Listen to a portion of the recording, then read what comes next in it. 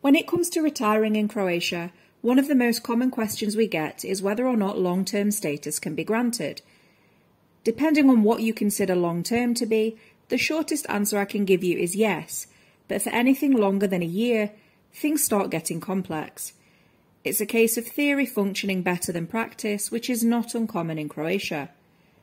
Here's the issue for non-EU, non-Croatian retirees. Croatia actually does not offer a residence permit solely targeted at pensioners. There are a couple of ways around this, but they will take time and nerves. They also don't allow you to eventually obtain permanent residence either. As a retiree, we can assume that you have no plans to work, but rather kick back and enjoy the Croatian sun. In this case, your two best bets are the prepayment of rent and investing in property. In the case of the former, you can be granted temporary residence for 12 months once you prove that you've paid a year's rent on a property. You will need to be registered and have a contract to prove this. That means that it can't be a property rented out to tourists on platforms like Booking.com or Airbnb. If you're granted this, you'll need to understand the following. You cannot work. You need to leave for a minimum of 90 days when the permit expires after 1 year. You cannot apply for this same permit again until 6 months have passed since the expiration of your initial permit.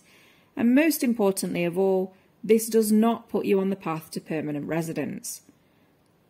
Moving on to real estate investment in Croatia, you can also be granted a 12-month temporary residence permit as a retiree as long as you live in the property.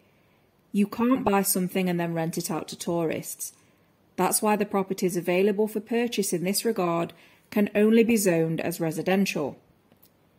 The upside to this permit is that there's no limit to the amount of times you can apply for it, but the same rules apply as above. You have to leave Croatia for 90 days when the permit expires, and you cannot apply for it again until 6 months have passed since your initial permit expired. Once again, this does not provide a path to permanent residence.